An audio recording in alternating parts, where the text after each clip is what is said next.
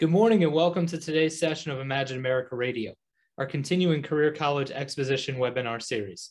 My name is Lee Doubleday and I'm with the Imagine America Foundation.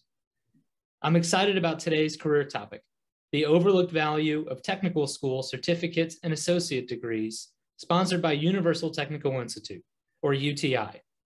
UTI is this country's leading provider of high-quality career-focused education at 16 locations nationwide.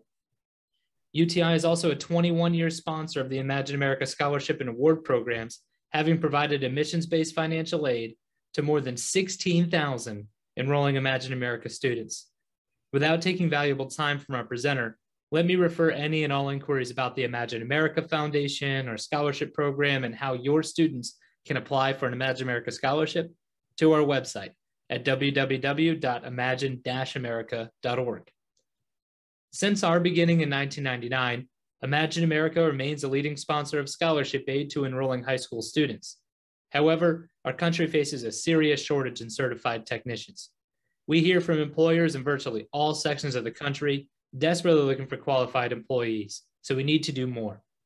Our partner in today's presentation is Universal Technical Institute, and joining us today to discuss in detail the looming technician shortage and how UTI is helping meet this need is Dr. Stephen Coyle. Dr. Coyle is a nationally recognized expert in this area with an extensive K-12 background. But before turning the program over to Dr. Coyle, let me outline today's agenda. Today's session of Imagine America Radio will be 30 minutes maximum, with question and answers at the end of the presentation. All participants can submit questions while the presentation is in session via the Q&A or the chat feature in this Zoom meeting. At the end of the presentation, I will then present any questions offered by the participants, and we'll address as many questions as possible and provide written responses and follow-up emails if necessary. We will have a hard close at 10:30 a.m. So without taking any more time out of today's presentation, let me turn today's session over to Dr. Stephen Coyle. Dr. Coyle, floor is yours. Well, thank you, Lee, and good morning, everyone. I just want to thank you for taking a few minutes out of your busy morning to spend it with me. I'll just get right into the presentation. I'd like to talk first about just a little bit about UTI. We are the leading provider of technicians in the transportation industry. We now have 16 locations nationwide. I love saying that because for so long I had to say 12, but we've added 2 new campuses in Austin, Texas, which will open in April, and then our campus in Miramar, which will open in July. But we also are celebrating our newest partner and our newest member of the UTI family, and that's MIAT. And they have 2 locations in Canton, Michigan, which is where we're gearing our webinar today, is towards the northern part of the United States, and also in Houston, Texas. So we're real excited about that new partnership and all that's going to entail. But the real reason why I want to talk to you about our nationwide locations is this is very important for our students, because when they're looking for careers upon graduation, they literally have the whole country at their fingertips. As you can see, we have a nationwide presence. You'd be hard pressed to walk into a dealership and say UTI and they wouldn't know who we are. But it also gives someone an opportunity. So if they go to school at in Canton, Michigan, or in California, or in New Jersey, they could literally go across the country and seek employment, because we're located in such a wide array that we can help them to get into their new career. So it definitely gives our graduates a huge advantage.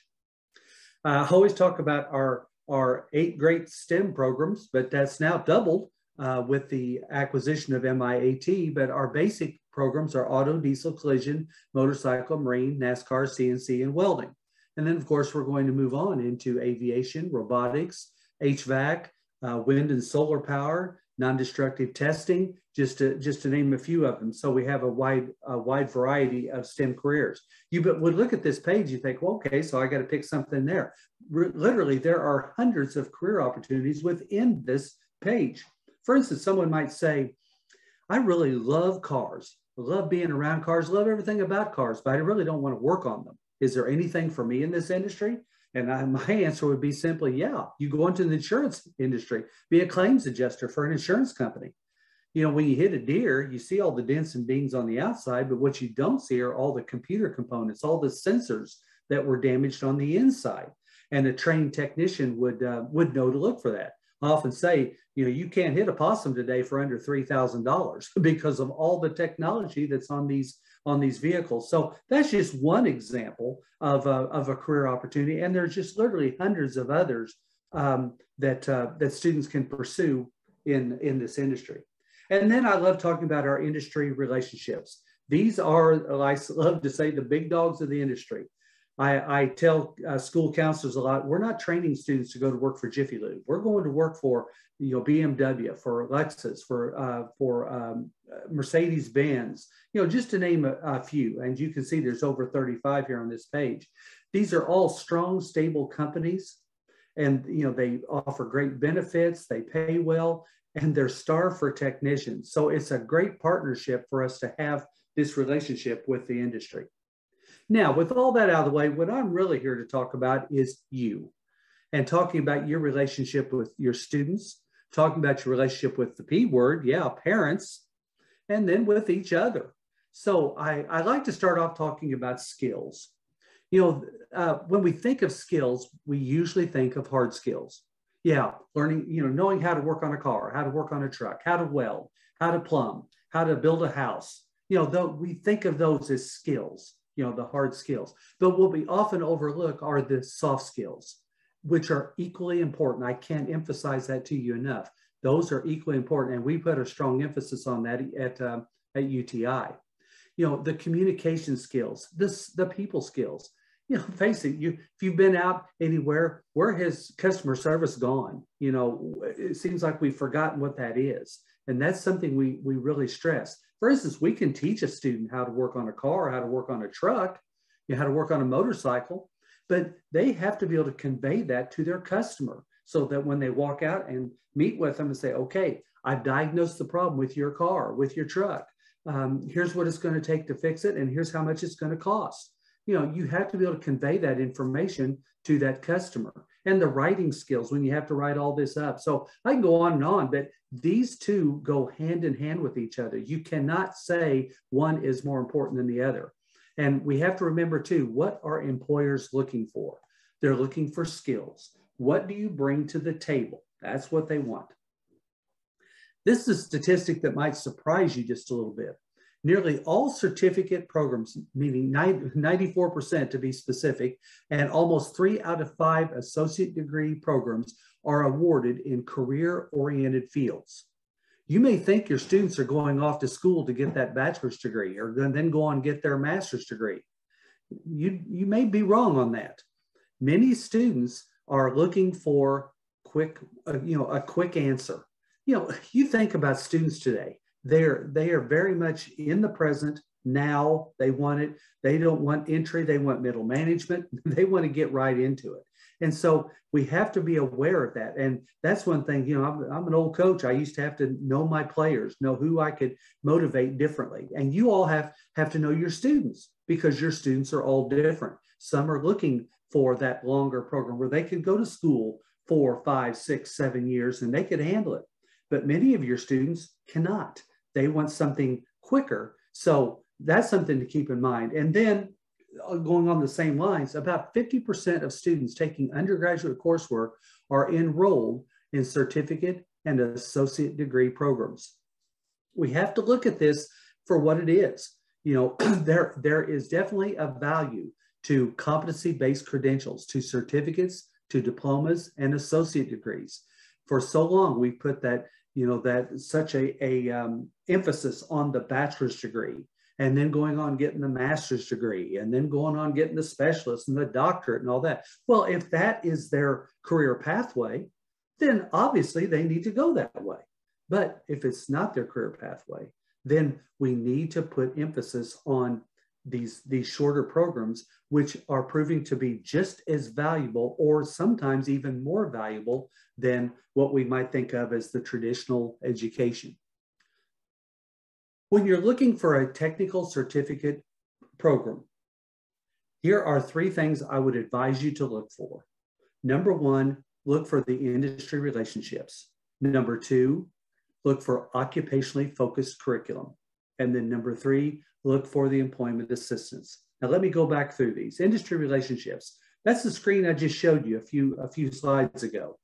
The industry relationships are huge, because that's who you're preparing the students to go to work for. So having that partnership with industry is going to come in handy later when we're helping that student to get employed. Plus, also having the industry relationship gives us an idea of what they are looking for, what they need. Occupationally focused curriculum, as I said a while ago. What are employers looking for? They're looking for skills. What do you bring to the table? What do you have to offer? And so the occupationally focused curriculum is what they're looking for. The more the student knows coming in, the less that the employer has to teach them, the less expense that's going to be involved. So occupationally focused curriculum obviously is very important. And then finally, employment assistance. I mean, what's the student going to school for in the first place? They're going to school to get into a career, something they love to do, something they wanted to do, and something they can make a good living at. They want to have a house. They want to have a car. They're going to have a family. So that employment assistance is very important too. Also remember, these all go hand in hand with each other. It's tough to have great employment assistance if you don't have those industry relationships. And it's tough to get students employed if you're not putting students out that employers are looking for. In other words, the occupationally focused curriculum. So all of these go hand in hand with each other. So when you're looking for a technical certificate program, if they don't offer all three of these, it might be time to look at a different program. I'm going to switch gears now and talk to you about a program that we're very excited about. It's called Ignite Worldwide. Ignite is an acronym, Inspiring Girls Now in Technology Evolution. There's been a party going on for years, and it seems like girls haven't been invited, and that's in STEM careers. Sad. What we're doing with this is we're opening doors for girls for opportunities in the STEM trades. They can do this. Half the population is female. Then why do we have such a low percentage of females in STEM industries? UTI is an example of that. About 4.5% of our student population is female, and we want to change that. So that's what Ignite Worldwide is doing, is offering students an opportunity, offering girls an opportunity to get into the STEM trades. I love their mantra, you can't be what you can't see. Think about it. When is the last time you saw a female welder? When's the last time you saw a female auto or diesel technician? When's the last time you saw a female plumber? When you're driving down the road and you see that work crew that's working on the roads or bridges or whatever, how many females do you see out there? And then when you do see one, it's like, oh, wow, look at that. They get a girl working for them. Like it's a novelty. It shouldn't be a novelty. It should be reality.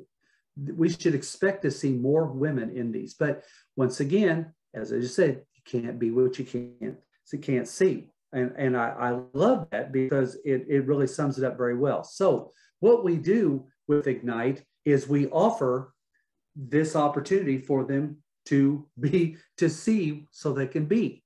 It's a 4-part process. We've had 3 of these at our campuses so far. We're actually going to be hosting a virtual one on March the 15th that we're very excited about. But we've hosted 3 at our campuses so far. We have not had less than 100 girls at each one of these events. So we're very excited about this. The first thing that we do is we have these events, we form a panel of women in STEM. We take some of the top females in the STEM industry and we assemble a panel for these girls to ask them questions. They're not difficult questions, things they want to know, like, hey, how did you get started? Did people make fun of you? Were you scared? Things like that, because these girls are wanting to know this. They want to know what's available out there and how difficult it's going to be for them. Then we encourage them to go on field trips. That's why we bring them to our campus, so they can see what a true STEM school is like, get to experience that. But we also encourage them to go to other companies and locations to see what's out there. Number 3, we do workshops with them.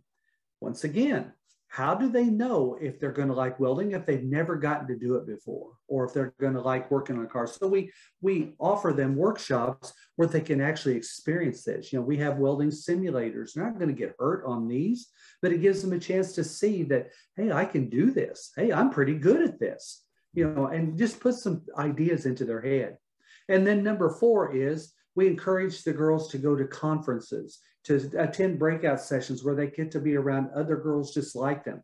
So they see that they're not weird. They're not the odd person out. It's like, oh, it must be something wrong with me that I want to be a diesel technician, or that I want to be a motorcycle technician. I want to work on planes. Something like that. They're not. There's other girls out there too. So strength in numbers, I guess, is what you might say. So really, it works very well. It gives girls an opportunity, and the responses we're getting is really overwhelming. These girls are so excited to get these opportunities. As you can see there, it's an award-winning program. It continues to grow. The National Science Foundation, the Anita Borg Social Impact Award, the Department of Education, is behind this. So it's a very important program, and we're very proud to be part of this.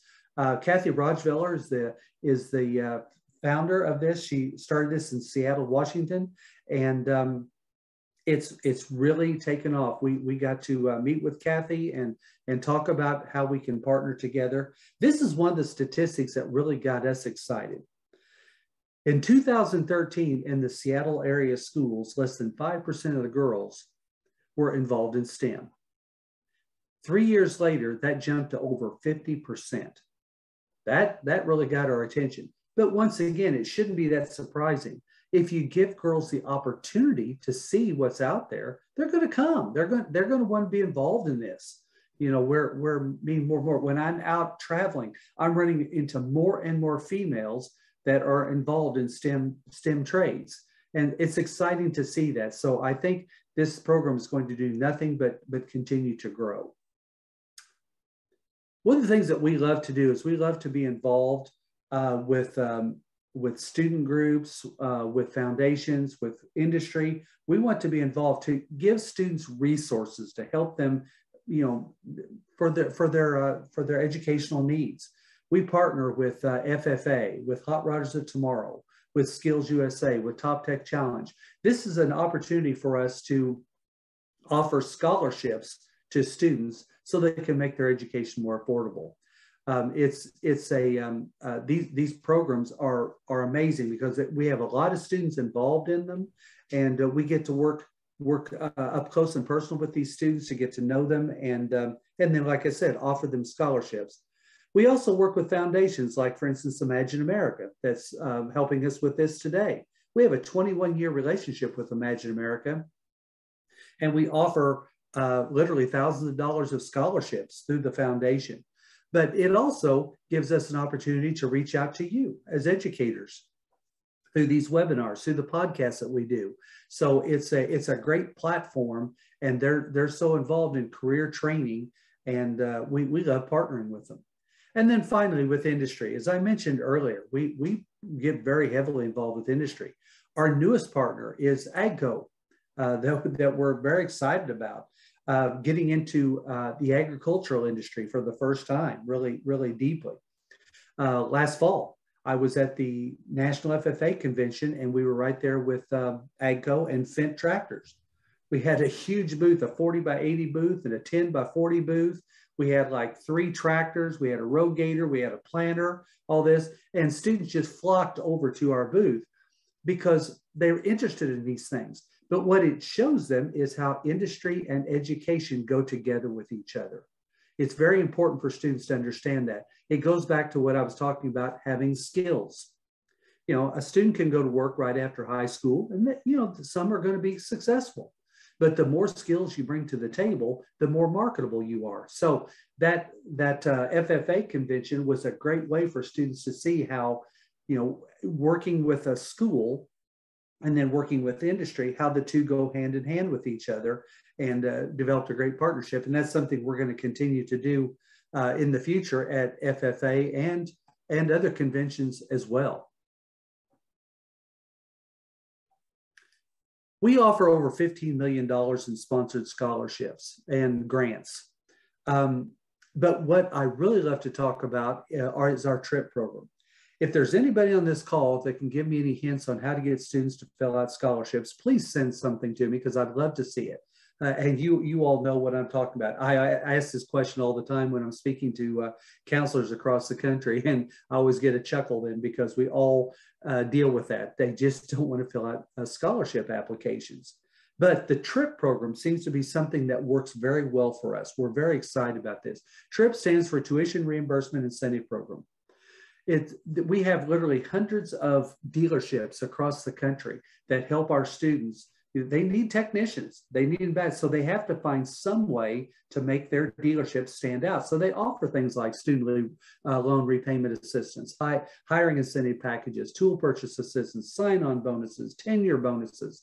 They offer these packages anywhere from $10,000 up to $50,000 to help students to get started into their new careers. So it seems to work because it gives students something to work for. So a great opportunity for students to have their education subsidized.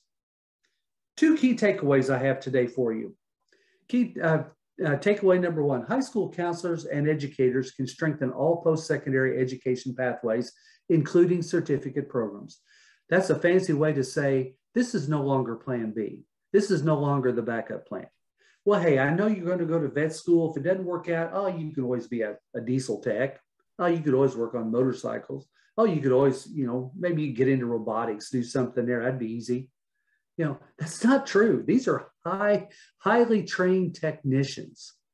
And to these students, this is plan A. And we need to recognize that as educators. We no longer need to be pushing students into something they don't want to do, that they don't want to be. I often ask counselors, when's the last time you ask your junior or senior, what do you want to be when you grow up? We ask them when they're little.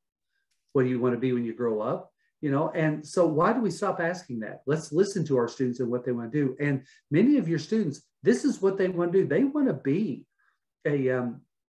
work on boats. They want to work on motorcycles. They want to work on HVAC equipment. All these, they want to do these things. So we cannot treat it anymore as the backup plan. This is plan A to them. We need to recognize that. That also helps you with your parents too, because the parents of these students, they want their kids recognized too, just like we do the others. So it's important for us to do that. And then the second takeaway, higher education leaders are instrumental in enabling students to acquire education beyond high school. Remember what I said earlier. What are employers looking for? They're looking for skills. What do you bring to the table? But those skills, it may not be a bachelor's degree. It may not be a master's degree. It may simply be competency-based credentials, a diploma, a certificate. When you go to get your car worked on, you go look at the picture frames on the wall. You don't expect to see that person has a doctorate in brakes.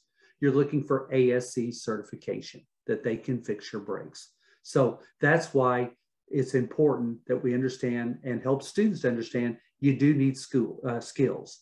You may want to go to work right after high school. That's fine. And you think, I don't need them. I'll learn as I go. And that's an option.